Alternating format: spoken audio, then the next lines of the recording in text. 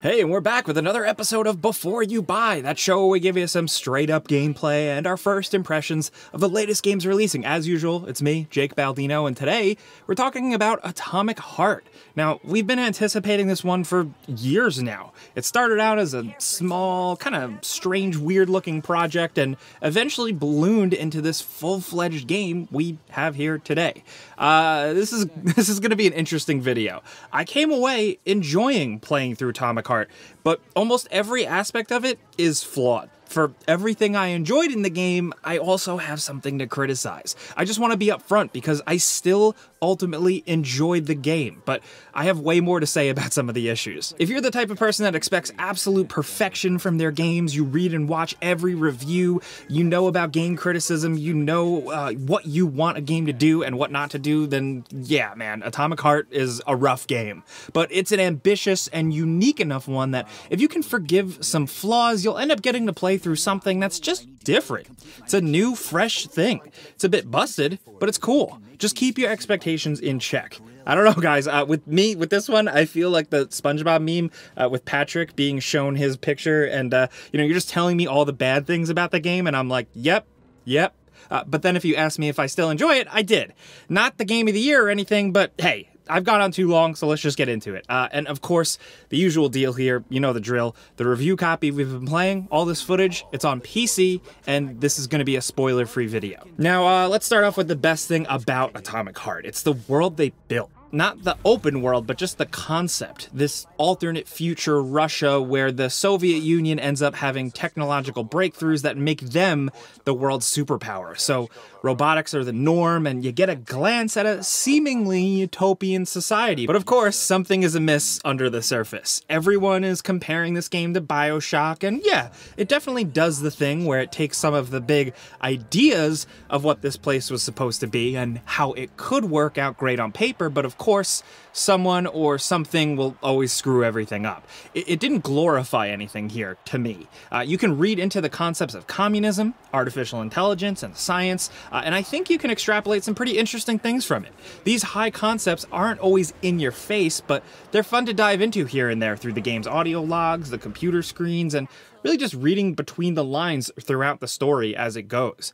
Really, it's a lot more to me. I know people are comparing it to BioShock a lot. To me, it's a lot more in tone and vibe as like the new modern Wolfenstein games. It takes an old European power and goes alternate history and ramps it up to like batshit crazy mode, which I think is far-flung and interesting enough. So in the game, right at the dawn of this new technological breakthrough for the whole society, shit goes down and you're tossed into this big, I think it's like a military base area. It's miles of land with underground bunkers, labs, houses, museums, nature, and more. Unfortunately, all the robots that have been taking care of society have gone crazy, and now it's up to you, Agent P3, who's like a veteran soldier with amnesia, of course, to get to the bottom of it all. It's a kind of linear adventure with wide open space between dungeons. You can explore and find loot and weapon upgrades, but the main focus is mostly on getting to the next interior and making your way through some good old-fashioned video game adventuring. Presentation-wise, I actually would have preferred if this game had a silent protagonist. Maybe something was lost in literal translation here, but the writing and voice acting is rough, borderline hurting the experience. The main character, he's just a cringe lord. Okay, so like imagine the big moment in the beginning of BioShock. You find the lighthouse, you take the plunge down into Rapture, and the music swells, and you see it all for the first time, and it's eerie and beautiful, but Jack goes, huh, ain't this some shit? That is what playing Atomic Heart is like as this guy. He's just an abrasive, annoying character. He softens a bit towards the second half, but it's still all almost laughably embarrassing. There is one good bit involving a train ticket, though, I'll say that. That and a few other moments landed, but overall, the rest of the dialogue isn't much better, but the overall story is intriguing at least. It doesn't totally stick it, and it relies a lot on your artificial intelligence just kind of telling you things as you walk around, making it kind of messy. But the cutscenes are often interesting, and there are some cool moments at least. I wanted to see what happened next, more out of curiosity than it being deeply compelling or anything, but it kept me going. Combat is alright. It kind of finds itself right in the middle. It's a mix of first-person melee and first-person shooting, where you need to mix in both at times, and certain enemies are weaker to different things. Melee, like many first-person melee games, is kind of rough. You have a regular attack and a special customizable heavier attack, as well as a kind of dash dodge that works pretty good. The issue is that the hits don't feel that good.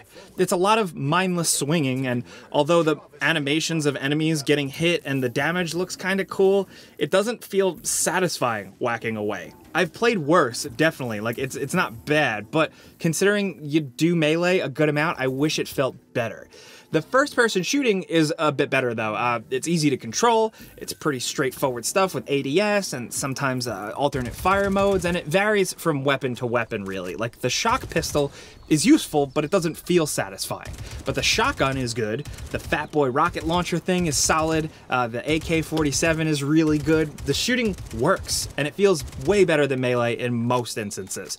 Also, the reload animations are cool. You also have special abilities, starting with an all-purpose shock blast on a cooldown to zap enemies and things in the environment, and then you can map 2 others that you can swap on the fly to use, like freezing enemies or covering them with explosive fuel, telekinesis, a shield, and more. Now, this leads to an element of the game I really like, the way the crafting and weapon and ability upgrades works. It's pretty straightforward stuff. It's nothing revolutionary, but just implemented in a satisfying way. Oh, and first off, just a little thing really creative of them, since you have like the powers glove for everything, one of its uses is to loot for materials. So instead of just manually clicking on every drawer and box and cabinet to manually get crafting materials and ammo, I'm looking at tons of other games. All you gotta do is hold a button and kind of wave your hand past stuff, and your hand kind of sucks up all the materials via telekinesis. It's really cool, and makes like the endless drudgery of looting in so many games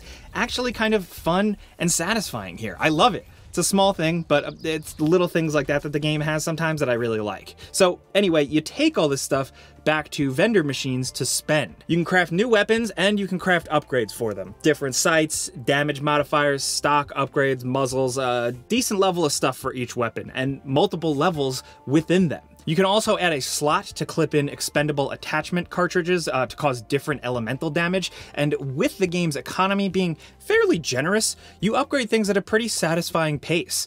You're also spending a resource into a skill tree for each of your cool glove abilities. Take a basic telekinesis lift to slow down enemies, all the way up to a massive lift of multiple heavy enemies way up in the sky, and then the ability to slam them back down to the ground for more damage. Maybe take your shield from just a quick hit save thing to something that explodes when enemies hit you. There's a lot for each ability. To buy the base ability is cheap if you want to just check it out, but to make them really good, you have to spend way more. The game just kind of lets you discover these on your own whenever. It doesn't really tutorialize them or, force you into a section to use one for a specific thing. It's just pick what you like over time and stick with what works for you in combat. Or completely respec if you want. The freedom of experimentation here is pretty nice. The abilities are mostly easy to use, but you don't ever usually feel super powerful. It's hard to explain. I can't quite put my finger on it, but getting and using them is still at least satisfying enough. I think some of it all comes down to the enemies. The occasional boss and bigger enemies are awesome, but there's a big lack of variation for sections of the game with some of the fodder enemies. The main mannequin crash test dummy looking dudes are just awkward and not really very fun to fight. They start off very creepy and unsettling, but after an hour of fighting them, they're just annoying. But again, I really like the boss battles. They're mostly flashy and pretty simple, just don't die and shoot the enemy, but they're cool. There is one that's absolute bullshit though, I'll let you figure that one out for yourself. It almost feels kind of broken, but these good bosses are just few and far between the more mundane encounters. Now, the open world, or openish world, is where you can run around, explore, fight enemies, maybe even grab a car, and just get around. Exploring the open world is vital to find these blueprints to get better weapon upgrades, but that's really it. No open world gimmicks really, or endless side quests, just kind of a small, simple reason to get out there, and I don't mind that. But the way this is implemented, you're gonna find it either simple and satisfying, or boring. I found it a bit annoying because the game has an alert system, which you can sort of disable with some work, but there are security cameras and flying cameras like every 5 feet, and enemies almost everywhere, so you don't really have a lot of time to breathe. And there's no solid indicator on like when or how far enemies can see you. Like, the rules aren't set like a stealth game or even a game with a detection system. This game has none, so it's just kind of like a lot of messy running around in the open world being chased by a handful of annoying things. And that's a shame because the actual open world they made is big and beautiful. It's really creative with like weird Atom Punk style stuff mixed with Soviet propaganda imagery come to life, and then like these distinct architectural styles, but all of it kind of put in this strange blender. I'm a nerd for this stuff. I just really appreciate this stuff. Concepts are great, visuals are great, but it just seems like the open areas themselves gameplay-wise are a bit undercooked. Also, it is a god-awful map system, like unintuitive and almost useless. Adventuring inside through kind of story dungeons are fun. They're usually paced well and they're pretty lengthy.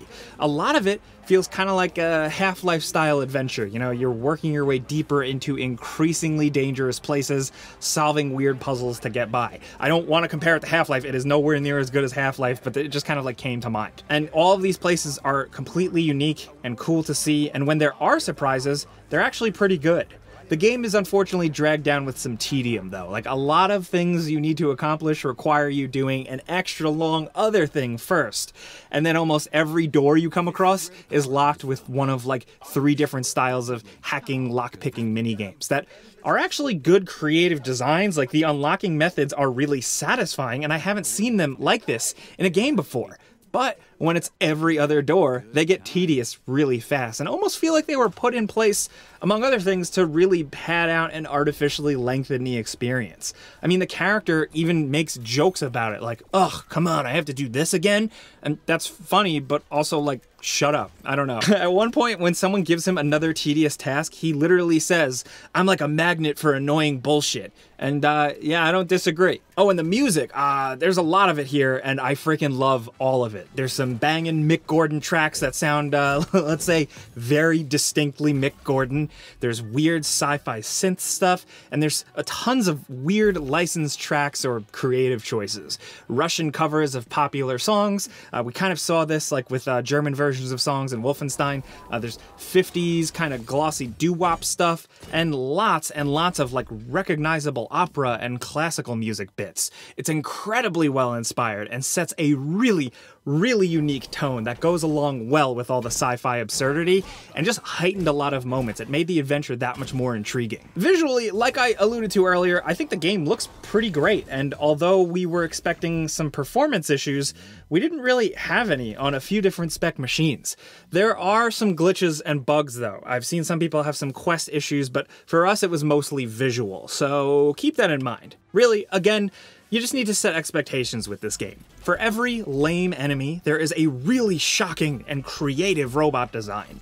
For every dull or frustrating open world part, there's an incredibly in-depth and unique indoor dungeon adventure. For as much as the combat is just okay, the progression of getting better weapons and abilities is somewhat satisfying. For every moment of tedious bullshit, there's something way cooler around the corner, and even stuff that will dazzle you sometimes. For a story that can be brought down by messiness and really awkward dialogue, there is just so much creativity in the world and the backstory they set up. This is a game that feels like it was made by a smaller studio with big AAA ambitions. It has a lot of amazing ideas, but it's not a well-oiled machine, and you can even argue that it doesn't all quite come together. But if you're a fan of games from smaller European studios or just slightly smaller experiences but not quite indie games, we call them AA games, this is a commendable first outing. Atomic Heart is a mess, but it's a charming mess. And if you're just looking for something new and you can get over some weird and sometimes bad stuff, for the curious gamer, depending on your wallet, I recommend checking it out at some point. But hey, that's a before you buy. You know how this goes by now. I give you some pros, some cons, and some personal opinion, and now I want to hear yours down in the comments, because I had a lot of criticisms with this one, but it's because ultimately I just wanted it to be better because I see what they had going here. So as this game starts to roll out and some of you guys still try to jump into it, let me know what you think. Let me know what your expectations were for this game, anything at all. Let's talk Atomic Heart down in the comments. If you enjoyed this video, consider following me on social media at Jake Baldino or my other YouTube channel at Jake Baldino. But you know what really helps us out the most if we informed your decision or anything like that? Clicking the like button helps us. So thank you. But as always, thanks for watching, and we'll see you guys next time.